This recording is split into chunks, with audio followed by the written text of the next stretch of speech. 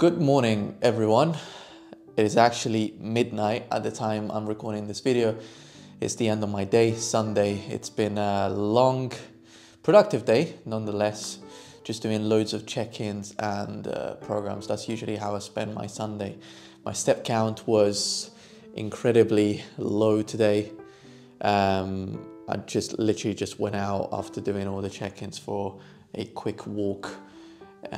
But I'm definitely gonna have to make up for it with some extra steps tomorrow. So I took my check-in video this morning. We're just gonna have a look at it now together. The conditions of the lighting and the space are a bit different than usual. I thought I'd be able to record it in the garden every week, but that obviously couldn't be the case today. It was just raining outside and it was also quite dark. I had to use artificial lighting to actually be able to see anything. Nonetheless, it's quite obvious to me that I was looking fuller this morning. I'm also 400 grams heavier than I was last week, which is expected from the increase of the carbs. So in that sense, it's all going according to the plan.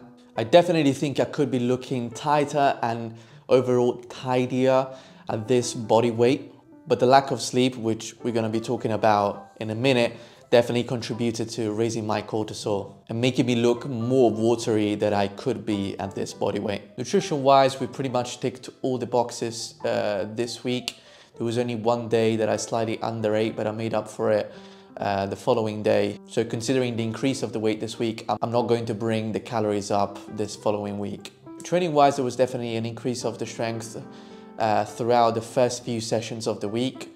But the major deviation to the plan this whole week was just the amount of sleep that I got. Definitely a lot lower than usual, and my physiological state definitely suffers from that. I definitely felt it the most in yesterday's session.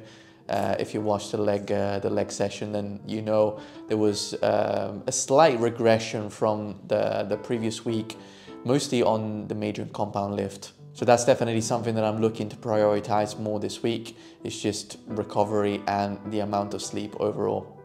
I'm also looking at moving a couple of things in my split at the moment, mostly because Saturday is an extremely busy day for me. And at the moment, it's the main leg day that I have for the week. I don't think I necessarily need to do overall more volume for my legs, but I would definitely like to increase the frequency. So what I decided to do is to add an extra exercise for my quads on my hamstring day. So it's now going to be 2 exercises for hamstrings, an extra exercise for my quads, which is going to be a leg press. I'll take you through all of that when we film our session on Tuesday. And then the usual extra 2 exercises for my back. I also decided that it's time for me to increase the volume, some of the muscle groups and some of the exercises, especially as my shoulder is feeling a lot better and I'm slowly increasing the calories. I should be able to tolerate more volume given that I actually sleep enough. I'm going to pick some of the complementary exercises.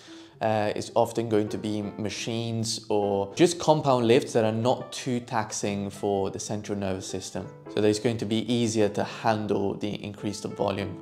Generally, I'm fairly happy with how this week went, mostly because I picked up a bit of extra work and in general I've been definitely busier than I usually am, but I've definitely been better at organizing my time and being productive with literally every single minute of my day. Yes, my sleep definitely suffered, but this week things should be a bit more stable and I should be able to catch up on that.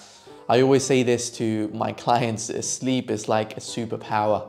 It literally enhances your physical and your mental state and emotional as well, to be honest. And it's fairly subjective how much sleep you need as an individual. Some people need a bit less sleep than others, but this also depends on where you're at in your mesocycle, how much volume you're doing with training, and just in general, how much you tolerate fatigue.